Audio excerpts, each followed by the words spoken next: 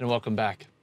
Now let's see a wonderful abstraction called OpenMP that can allow us to work with those multiple cores very efficiently and in an easy way without having to add a lot of code in C. So if you had a parallel loop, here's a very simple loop, has 100 iterations. I is going to have the value 0 through 99 inclusive, and you just have one thread just doing all of that. If you had 4 helpers, how would you do it in parallel? Well, the smart way to do it, if you know about caches, in which you know that it makes sense to have maybe one worker work with one particular cache block and have, if you have at least a wider cache block, when you bring the block in, you can work with all your neighbors. Again, we don't want to have 4 different workers all working on the same particular word or the same particular block. It'd be nice to kind of separate them out, divide it up. So we break them up into 0 through 25, 0 through 24, 25 through 49, 50 through 74, and 75 through 99. And so now you have 4 different workers all working on one part of the loop. So I'm going to work on this part of the array. You go away from me. I'm going to work on this part of the array, and you do the same thing. So there are 4 of us all kind of owning a space of the array. That's the cleanest way to do this. You could also have slices up a different way, which would have been really bad for the cache, in which each one of them is going to work on I mod 4, and I'll be I mod 4 equals 0. So 0, 4, 8, C, 12, 16. And you work on I mod 4 equals 1. So 1, 5, 9. You could do it that way, kind of like how the way direct map cache maps every other color to that. But that's not the way we want to do this in terms of parallel execution. You want to own a space of it. I'll load the whole cache block in. I work on this, and that don't bother me. I'm going to bring this whole part of the array. So you want to kind of separate them out in memory so they're not kind of stepping each other's toes, if that makes sense. So this is how we divide it up. This is a smart way to divide it up. How to do this in OpenMP? It's not that bad. I first have to include the header file, the OMP. Then I just have to say a pragma. A pragma is a way to kind of have a directive to C to say, I want to do something special that's above and beyond. Pragma, OMP, parallel 4. And it's done. That loop will be parallelized. That's all you gotta do. That's amazing. And loops are so common. This is a very effective way to do this. So here's an example. I grab a pen. I'll walk you through how this entire thing works. There are different compilers that'll support this. You've got Clang. Here's an example. You've got GCC. You've got GCC-5. And I would recommend the top one, GCC-5, because it lets you only have a very simple line. Look, -f OpenMP. That's all you need to say is -f OpenMP, and here's your source code, and you get A.out, and the A.out works. If you want to use GCC, you have to add -l OpenMP, and then you can also name it. And with the X preprocessor, much cleaner just to say use GCC5, which is really nice. All right, how does this code? What is this code doing? All this code essentially doing is it has an array of 10 elements whose value is the same as the index. So array element 1 is the index 1. Array element 9 is index 9. Really easy, okay? I'm going to tell OpenMP that I want to use 4 different software threads. I don't know how many, I have no idea how many hardware threads I'm allowed, how many cores I have, whether I have hyper-threading on or off. I don't know that. I'm just going to say I want to use 4 software threads. Let's work with that. This says n is going to be size of a over size of int. Essentially, that's just 10, so n is 10 elements. Here's my pragma I talked about a second ago. OMP parallel 4, that means this for loop is going to be parallelized. Here we go. So let's take a look at that. What happens here? Well, for I is 0, I is less than 10, what happens? I'm going to print the following.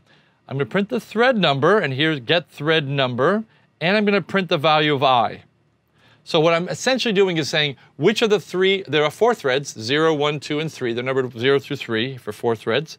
And I'm going to then assign the value of A of I. I'm going to overwrite it. Before, A of I was just 0 through 9. I'm going to replace it and add it.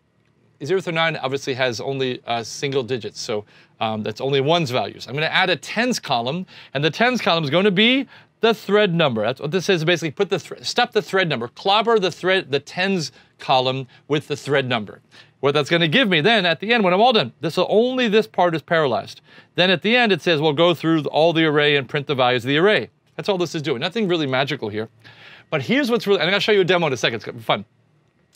Just like we predicted, I've color coded this if this helps a little bit. So I'm going to show you this here. So this single digit, the tens digit, says all of these were owned by thread 0. 0, 1, and 2, the first 3. This is like 0 to 24. Here it's only 10 elements. And by the way, this automatically works even though 10 isn't a multiple of 4, it works beautifully. It just, all that details of, well, it's not a multiple of 4, so you can't, it just handles it dynamically. Beautiful. Thread number 1 handles the values 3 through 5. So this is 0 through 2 is thread 0. Thread number 2 handles 6 and 7. And thread number 3 handles 8 and 9. So it's neat. Look at this. 3 of them, 2 of them, and 2 of them. It did as well as it could in terms of dividing them up into 4 equal parts. Amazing. The interesting part is when you look at what gets printed out. Part of what Professor Lee was talking about in that quote was that it's unpredictable when things will return, when those software threads get mapped to hardware threads and run, and then how fast they finish and complete. Let's look at this. This happens to be a very pretty thing. Look, 0, 1, 2. 0, 1, 2, 3. And then, oh look, 0, 1, 2, 3. And then 0 and 1. So that looks like they did it in order. Now let's run it twice. I have this queued up. This is the same code, nothing different. This code is available to you. I'm going to run this code now. Let's run the for loop. Oh, look how nice it is. All the zeros hit first, 0, 1, 2, then all the 1s, 3, 4, 5. Then look at this. Then the 3s hit. Look at this. Then the 3s came in and then they finished. And then you got a 2 and the 2s. Now let's run it one more time. Watch what happens. The 2s, the 1s, the 3s, the 0s. 0, 3, 2, 1. Look at this. 0, 1, 2, 3. 0, 1, 2, 3. 0, 1, 2. Look at this. Okay. 0, 1. This is, uh-oh. Look at this one. The 3 zeros finished, then the 1s started, then 2 2s finished, then 2 more 1s finished, and then the 3s got in the game. So this is really interesting. You have no idea, as I'm running this, who's going to be divided up. Now they're all together. We can just keep trying this. Now the 1, look, there's a first 1 came in there, then the 3, then another 0. I'm just showing you this is what the realities of this are. So as you're thinking about writing code, you have to write code that's impervious to how long it takes these workers to finish. That's the hardest thing to do as you're stepping back and going, how do I divide this up? And also, I don't care how long, I have to have code that is able to handle, naturally, just resilient in terms of handling this. And this particular thing doesn't. If I care about the order of printing out, that doesn't. Any side effect like this is going to be affected by the order. So you have to have your computation be, again, impervious to how those threads get loaded into hardware threads and return and finish. In summary, let's do just 2 slides for summary. It's a C extension, no new language to learn. Well, let's learn Go and make you do a project in Go. People have thought about doing that, and that's a lot harder than just living in C, getting better at C, but using all what you know how to about C, all that you know about C to make C parallel. So it's a wonderful extension we're really, really a fan of. Multi-threaded shared memory parallelism. You add a compiler directive with the pragma. You get this runtime library with .h files that includes all the headers that you need. Here's the nice thing. The pragma, any pragma you have, is ignored by compilers who don't know about OpenMP. So it's wonderful. And it's the same source code for multiple architectures. 1 core, 16 cores, hyper-threading, on or off, 28 cores. Doesn't matter. Same source code will just work. It's just beautiful that way.